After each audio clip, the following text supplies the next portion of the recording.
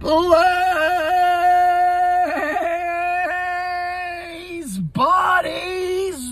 what is going on, everyone? Back again, and 365 days progressively moved forward for another year. Yesterday was my birthday. You know, not that anyone cares, and believe me, I am okay that you don't care. But for me, the birthday is the most important day of the year. I can't call it a holiday. It's not a holiday, but you know, you have your important ones. To me, the important ones to me are, of course, Christmas and Easter, because I am, you know, brought up Catholic. Although, you know, I go about it in my own way. I don't talk about it. It's something that's important to me, but I keep it to myself. Those obviously are the two most important holidays of the year. The only reason that I like Thanksgiving is because it gives me really great memories of when we were little. Yes, I was little. And we go to the grandparents' house, and they would make a huge deal about it. The food, the little table where all the kids sat. I think I've talked about this before.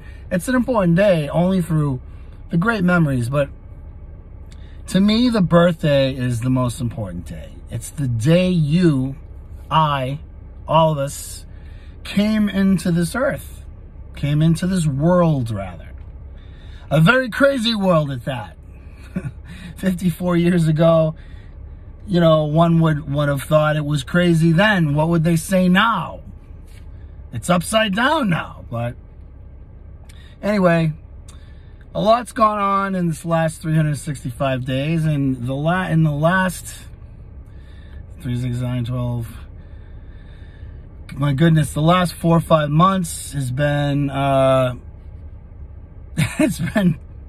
it's been crazy to say the least. So, as I said in my post a couple of posts ago, that, you know, I ventured out into my typical annual birthday prep, where I start January 1st and I write it down to the birthday, and I try to bring myself in, you know, aesthetically.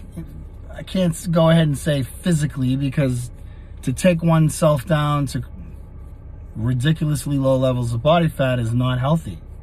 It may look great, it may look amazing, but health-wise, it's not healthy. So I've been doing that to myself for 30 years. During all the times I was competing, I've said all this stuff before. You know, it's irrelevant. But what I really wanted to touch on is that things change, like I said in the post. And I started out as usual, and all was going great. And then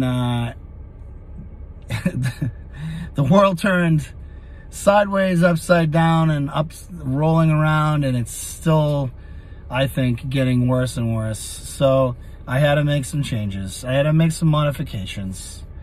And the end result, as of yesterday, I was happy with, but I had to change my priorities. I started out with goals and priorities, and systematically and strategically, as I do every year, and then given the current chaotic circus we experienced, I had to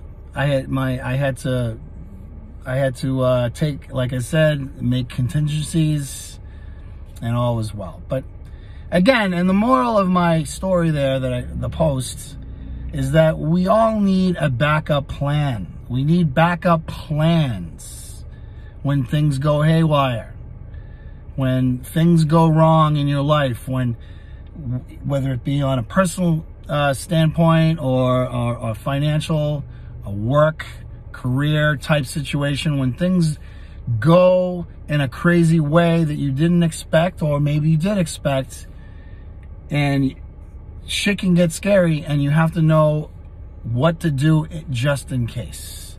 You know, just like, to use an analogy, having that fire alarm on the wall, and the fire starts out burning down the facility, and you got to crack it and sound the alarm. You got to call in for backup.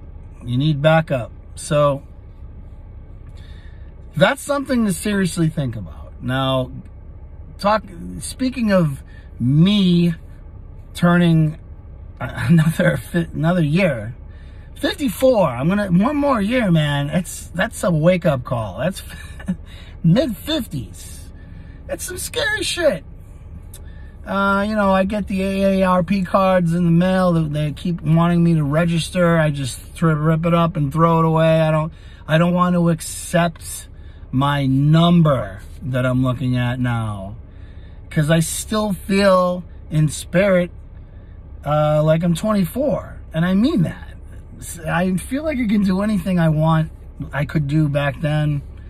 I'm certainly trying to keep myself in that type of condition aesthetically as long as I can, for many reasons. One, it's a personal thing. I feel that the more organized I am and the more I keep myself in check, the more I carry that over to my other aspects of life, primarily work. Other aspects of my particular life definitely need a little bit more work, but that's why I work so much. But and also too, if people are going to come to me and invest their trust, most of all, and their hard-earned money, I want them to know that I lead by example. I want, if I'm gonna be directing or guiding someone in a better direction, I need to preach those words myself. I need to live by those words. So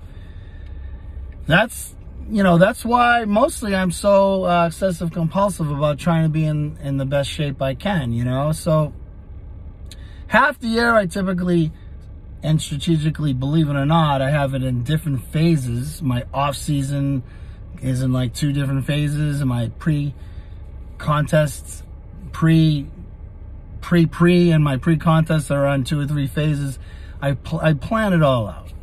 So this year, it started off great, and it just changed. So that's really just a lesson for today. I mean, the moral of the story is, like, have backup plans if shit goes sideways. And also too, as we get chronologically progressed, I don't like that word, age, as we progress and the numbers go up, you can't let it get to you, and you gotta just in your mind look to the smaller numbers. Just imagine yourself 20 years younger. And if that was all, it's a lot easier said than done, but you can definitely do it. All right, I gotta go. I gotta get home and eat. I get to eat more now. So expect to see my segments, my face getting fatter and fatter, and me being a lot more jolly as we approach the first of the year. So the next, 6 months, 5 months, I'm gonna try to break my record and try to hit some higher numbers this year by January 1st. So that's just more I gotta take off later, but that's okay. I'll push myself because of it. All right, I hope everyone had a great 4th of July. Independence Day. Don't take your freedom for granted. People died for that, and give them respect. Honor the flag, honor your military, honor the law and all authority. Give respect, get respect. All right? All right, I gotta go. I'll talk to you all very soon. Get to the gym. They're all open now.